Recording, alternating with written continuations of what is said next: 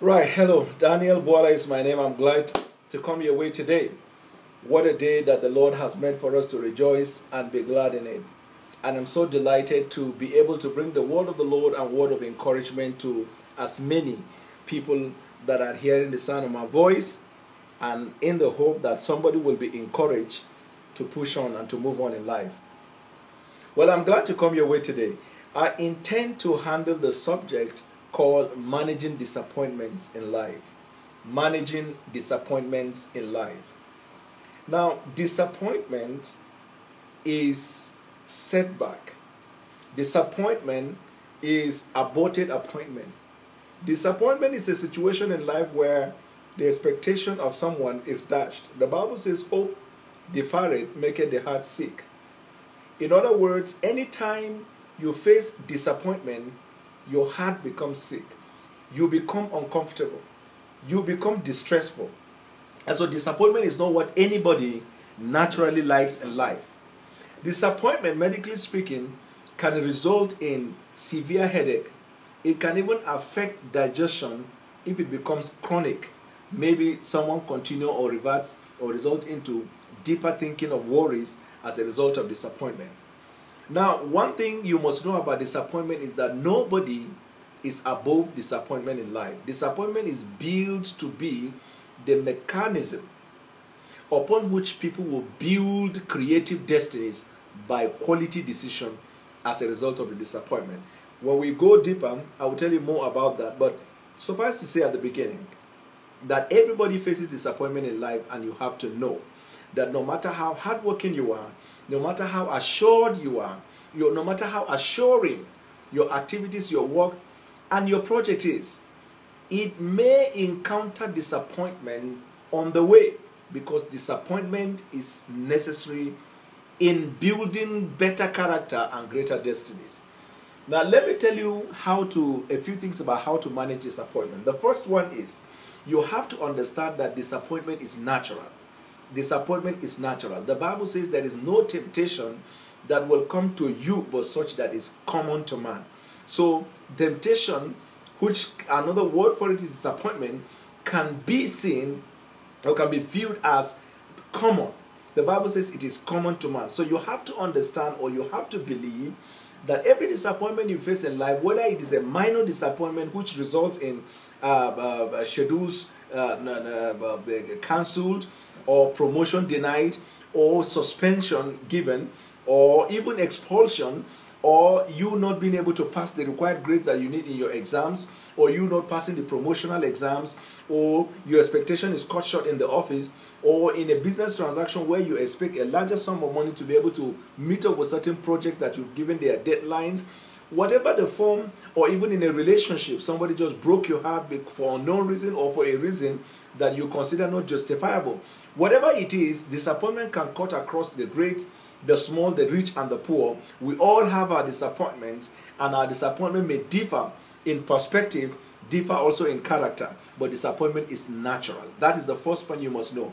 If you have to conquer and manage disappointment, you must commonize it. You must believe that disappointment is common. However terrific it is, however painful it is, however discouraging it is, however bad you feel as a result of it, if you have to get out of that feeling and build a greater destiny, you must understand that every man in life faces disappointment, and that disappointment is natural. The Word of God is clear about that. The second point is, do not accept the outcome of disappointment as a finality or as the fate that you have. What I mean by fate is F-A-T-A. Do not accept the outcome of disappointment as your fate. Because some people, that's what they do. Anytime they embark on a project or they attempt something major in their lives and they face disappointment, the first thing they come to conclusion about is that they say, this is my fate, or this is my destiny. There are some people who take it as God's will or God's plan for their lives. Do not accept the outcome of disappointment as a finality. Now, let me put it this way. Another word for disappointment may be classified as failure. But don't forget that success is not final and failure is not fatal. And that secondly, failure is not failure to reach your goal. failure is actually failure to reach as high as you possibly can. And like I said, I heard it sometimes back from a great thinker.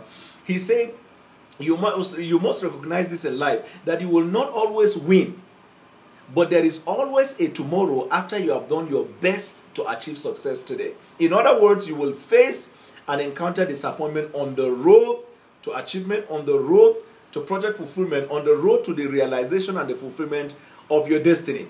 But whatever the outcome is, do not accept disappointment or setback or failure as your faith or as the finality. Don't make a major conclusion based on the disappointment you have felt or you have encountered on the path to the fulfillment of your destiny and your project in life. Number 3 is that you must, anytime you encounter disappointment, you must think before you make any major decision. You must think. Because the essence and the intention of the devil, or whatever it is, or whoever it is that set up or orchestrated the disappointment in your life, is to get you to make that major decision that will negate the reality of God's plan for your life. The idea of disappointment is to bring you to a point where you either accept it as a fate or you take a decision on the contrary.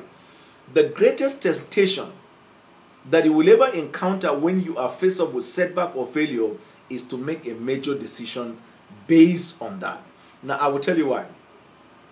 Of course, when we are disappointed in life, that is when we make a decision. And life is a proof of this fact, that some of the great achievements we have seen in our world today, brought to bear by men and thinkers and entrepreneurs and industrious people, we are product of disappointment. In other words, they were disappointed in life and they decided to try something else, or they decided to do some things differently, and they are able to achieve the things they have achieved, and today we're celebrating. They are quite numbered already. If you talk about Wright brother, Thomas Edison, Steve Jobs, all of them, and even in our modern world today and in different parts of the world, there are some relationships that is because of disappointment, people were able to take certain major steps in their lives, and they are now seeing the fruit of that decision. But that decision was made because they were disappointed. I understand perfectly. But my point is, think before you make that major decision. Why is it necessary? The reason is because creative thinking is the foundation for a productive solution. If you do not think before you take that decision, you're likely to take decision based on impulse, take a spontaneous decision that will negate the reality of your plan, or your decision is likely to be in conformity with the intended plan of that disappointment. So think. And the world is looking for thinkers. We need thinkers. The Bible even makes it clear. As he thinketh in his heart, so is he. The role of creative thinking cannot be underestimated, overestimated, or overemphasized. It is very fundamental in life that you think before you take that major decision. If you do not think before you take decision when you encounter setback, you are likely to make a decision that will make the situation worse for you, whether in an organization, whether in project, whether in the academia, whether in relationship, whether in personal life, and whether in church-based ministry, or even in your political decision. Anytime you face disappointment, you have to think before you make that major decision. And then the fourth one is you have to pray about everything. The Bible says, be anxious for nothing, but in everything, by prayer and supplication with thanksgiving, make your request known to God. Everything with prayer and thanksgiving. So prayer is fundamental when you are faced up with disappointment in life, because there is a God. The Bible says, cast your cares upon him, for he cares. Casting of the cares is taking the matters up to God in prayers. You have to pray about every disappointment and every situation that negates the reality of God's plan for your life. And when you take these steps, you're going to find yourself taking certain decisions in your life based on that disappointment that will change your life for the better. Don't forget, I said the first one, you have to accept that disappointment is natural in life. And when you accept that, you commonize it, then you can have the foundation to making a greater and a better decision. And the second one, I said, do not accept the outcome of disappointment as finality or the fate of your life. And the third one, I say you have to think before you make a major decision. The fourth one, I say you have to pray about everything. So take that into heart and begin to see how you can manage whatever disappointment in your life, and then see how God takes you from where you are to where you're supposed to be. Thank you very much for taking out your time to listen to me today. When I come your way next week, I will talk more in line with destiny, in line with God's plan and purpose for your life. So you can go ahead and click the like button of our videos and share it with as many people as possible in the social media, and then see how God will reach out to them and bless them. Again, thank you. And God bless you until I come your way next week. Thank you very much. Bye.